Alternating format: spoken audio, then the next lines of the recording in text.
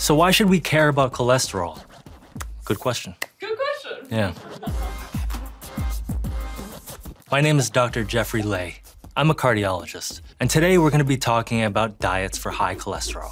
So why should we care about cholesterol? Certain types of cholesterol can increase your risk of having heart disease or stroke. What you eat can cause you to have high cholesterol. That cholesterol starts building up inside the arteries of your heart, the arteries of your neck, and the arteries of your brain. Blockages in those arteries can cause heart attacks in the heart. Blockages in the neck can cause carotid stenosis, which can lead to strokes. And blockages in the arteries of the brain can also cause strokes. You can even have blockages down in the leg arteries, called your peripheral arteries, that cause pain in the legs when you walk. If you have a lower cholesterol, it reduces your risk of having any of these diseases. If you have high cholesterol, try to include more fruits and vegetables in your diet. That means fresh fruit, leafy greens. Try to get that in any way you can.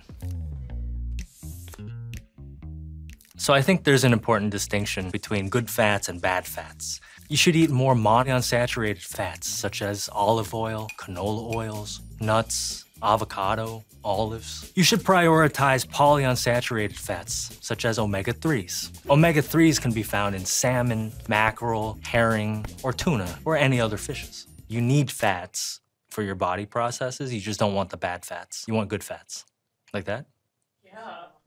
And then there's bad fat. Your trans fats are the margarines, shortening, fried foods found in pastries, and non-dairy coffee creamer. Saturated fats are the ones that often make your fats hard at room temperature. Those fats contribute to bad cholesterol and plaque and buildup and blockages inside the arteries of your body and contribute to your risk of having heart attacks and strokes and don't provide nutritional value to you. Just know the difference. There's good fats, there's bad fats. Pay attention to which fats you're putting into your body.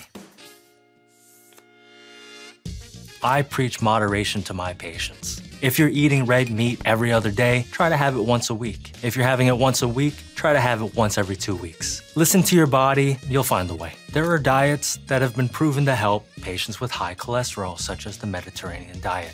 If you're interested in hearing more about these diets, click on the link below and join the Heart Health newsletter. Although it may seem that way, diet is not the only way of controlling your cholesterol. Exercise can also lower your cholesterol.